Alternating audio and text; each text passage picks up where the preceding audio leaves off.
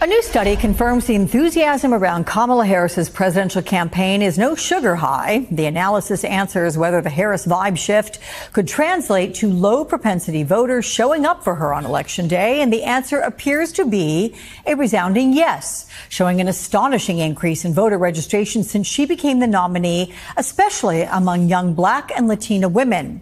Joining us now is Tom Bonnier. He is the CEO of Trsmr, which produced that study. So, Tom, welcome. This analysis, it started on July 21st. That's the day President Biden announced he was stepping down. So in those 13 states you surveyed, voter registration among young Black women shot up an incredible 175% compared to 4 years ago. Registration for young Latinas up 150%.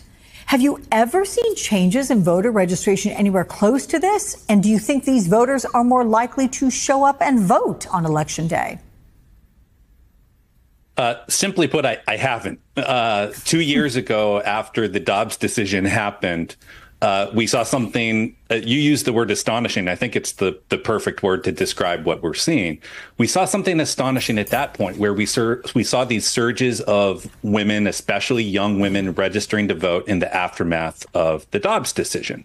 At that point, I've been analyzing political data for almost 30 years. I'd never seen anything like it. I was certain I would never see anything like it again. And then here we are, as you mentioned, this analysis starting on July 21st when President Biden withdrew from the race. And now we're seeing numbers, registration numbers, and these types of increases that are actually exceeding the numbers that we saw 2 years ago. So to put that in context, again, 30 years, I would suggest you could go back even further likely and you wouldn't find anything like that. You ask if these voters are likely to turn out. Well, we know statistically that people who register to vote in cycle, especially those who register to vote closer to Election Day, actually tend to have a much higher turnout rate than all other voters, including those who have been registered for quite some time. So the likelihood is that these voters will be turning out in November. Okay, so based on all you've said, I think the word astonishing actually is apropos. So these 15 states that you studied, they include both red and blue states, as well as the battleground states of Michigan, Wisconsin, North Carolina. Did you see the same trends, Tom, along all of these states? That's the other incredibly unusual thing here is we know we're a very polarized country in so many ways, and we see very different political trends, whether we're talking about a blue state, a red state, or a so-called purple state, a swing state. And what we've seen in this analysis, as we look at this analysis, and again, you're sharing the states that we're looking at, it is a pretty even mix of very red so-called Republican states, very safe Democratic states from a presidential perspective, in these swing states. But the one thing they have in common is this massive increase in registration led by women, especially young women, and especially young women of color. So there's a new Gallup poll that finds Democratic voter enthusiasm jumped to full 23 points for Harris since she went to the top of the ticket. Most states don't provide political party affiliation in their registration information, but do you believe most of these new voters will support Harris and Democrats on Election Day? I mean, I guess the question has to be asked this way. What's driving this surge? Is it enthusiasm for Harris? Is it outreach by Democratic groups? Is it both? Yeah, it's really an all of the above sort of thing. You mentioned that Gallup poll, and that is really remarkable as well, because that gap, not only did we see that massive 20-point surge that you mentioned, but the gap in terms of what Republicans are reporting and what Democrats are reporting, it's actually bigger than it's been going back to even 2008, when we know Democrats had a massive advantage in President Obama's first campaign. What's driving this? A lot of it is organic. We've seen that organic intensity and enthusiasm among people, especially younger voters who, frankly, weren't very engaged in this presidential election prior to July 21st. They have just engaged on their own. But we're also seeing a presidential campaign and the Harris-Walz campaign that is really firing on all cylinders. Joining me now, Democratic strategist and former advisor to the Obama campaign, Amisha Cross, and Brendan Buck, MSNBC political analyst and previously served as press secretary to former VP candidate Paul Ryan. Welcome to you both. Good to see you, as usual, on a weekend. So, Brendan, what did this interview convey to you about Harris's strategy? Well, it ended up being the world's most anticlimactic interview. We were waiting for weeks to have this, and it was pretty pedestrian as far as interviews go. it left me wondering, why she hasn't been doing this fine. She was fine. As a matter of politics, though, I mean, she's clearly very committed to this message of being a mainstream Democrat, trying to rebut the image that the Trump campaign is pushing as her as a far left progressive. She clearly had to figure out how to explain flipping on a lot of positions. I think her answer was fine, that she's learned a lot, her values are the same. I don't know that there is a good answer for changing position on a number of important things, but I think she got through it just fine. And the message she is trying to convey is straight from the convention. I'm somebody you can trust. I'm not a far left progressive. And she's just going to hope that people are buying that she's authentic and sincere when she says that. So, Amisha, Harris was asked about the historic nature of her run and that viral photograph of her great niece watching her acceptance speech. And this is what she said. Take a listen. I am running because I believe that I am the best person to do this job at this moment for all Americans, regardless of race and gender. But I did see that photograph, and I was deeply touched by it. Will she speak more about her identity as a Black and South Asian woman, and how does that factor into her broader appeal?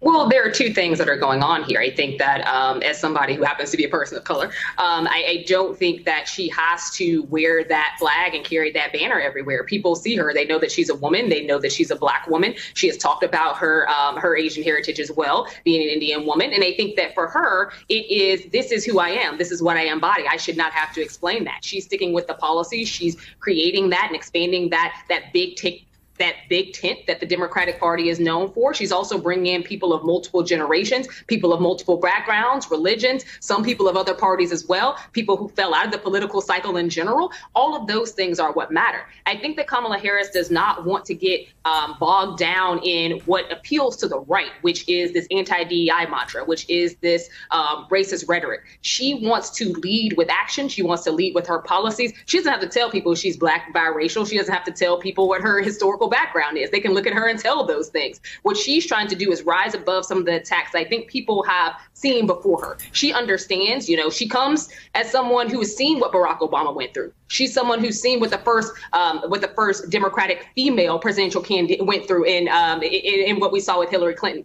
At this point in our nation's history, she's running against the backdrop of anti-CRT, anti-DEI, reversals of hard-fought civil rights wins. She is in the lane that she needs to be in. Yes, she's going to talk about her heritage, but no, she is not going to get bogged down in it, and she's not going to allow it to be something that the right uses as a weight against her. And I think that that's smart policy.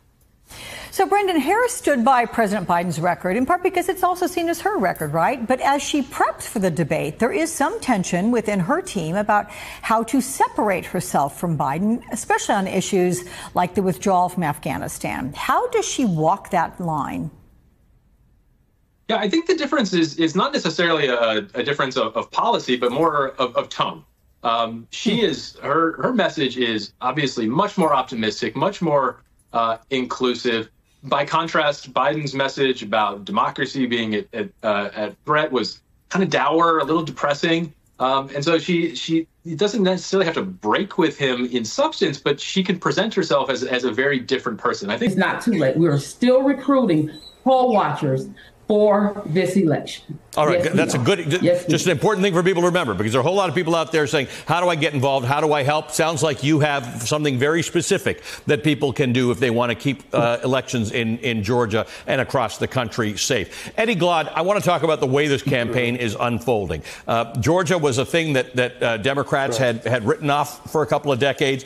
Joe Biden didn't want to write it off. The campaign of the Reverend Warnock was kind of interesting because he had appealed not simply to Black voters, but to moderate white voters, to independents. And it sort of took Georgia into another space. And now Kamala Harris is taking it into yet another space. She's going to Southeast Georgia. She's going to places where it might just net her a few votes here and there, but Georgia is won by a few votes here and there. Right. Now, look, she has, what, 50 full-time staff in southern Georgia? She has 7 offices in southern Georgia. She has 24 offices across the state.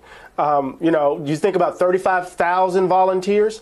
There's a sense in which they want to play hard. They want that blocking and tackling, which is so important to winning elections. And what's important is that they have to drive up the turnout in Atlanta, in Fulton County, in Savannah, in Columbus, drive up and have historic turnout numbers akin to 2008.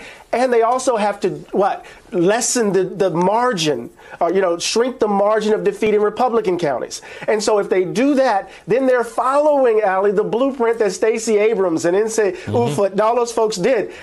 Guys, I'm going to say this. Kamala is just too smart to fall for Donnie's BS. You know, a lot of people were disappointed in 2016. Of course they were. But Kamala is such a better candidate than Hillary. She really is. Not only, as noted, she has the benefit of the doubt to learn from what happened to Hillary and the missteps Hillary made, so obviously she can correct on those, but she's better at this. She's combining, like, yeah, I'm gonna sling some mud, or at least my campaign is. Look at some of the ads mocking Trump, rightfully so. None of this going high BS. No, we're gonna get down and dirty when we need to. We're still gonna be fair. We're still gonna be honest, but we will get dirty, quote unquote, if we need to. But Harris herself is just rising above the BS. No, she's not gonna just legitimize Donald Trump's attacks on her for not, quote unquote, being a real black woman. Like, how the frig do you answer that? Like, it was an insult, frankly, that CNN even asked that question, right? And then news outlets had the gall to say, no, Harris is sidestepping these questions. But she did the right thing. When Donald Trump slings absolute BS like that, she does the right thing by just saying, next question, please. Let's talk about something substantive. If Trump brings a substantive criticism, let's talk about it. Otherwise, like, I got work to do. I got an election to win. I have massive crowds to bring together and entertain and inform and inspire. And you could see this noted there. Look, the election is by no means done yet. I want to make that very clear. Harris has not won yet. No complacency, guys. You know this, but make sure all your friends do too, and all your family does too. But look at where the registration is up. It's not just in swing states, to be fair, but registration is up big in a lot of swing states among young people and people of color. And either that's going to swing key swing states in the election, but it might even help win a few districts for the Democrats, a few Senate seats for the Democrats, even if it doesn't have a direct role in the presidency, because Harris is going to need all the votes she can get if she becomes president. So Harris is inspiring people. Donald Trump is bringing them the despair. Harris is bringing massive crowds, and Trump is bringing empty arenas. They could not be more different.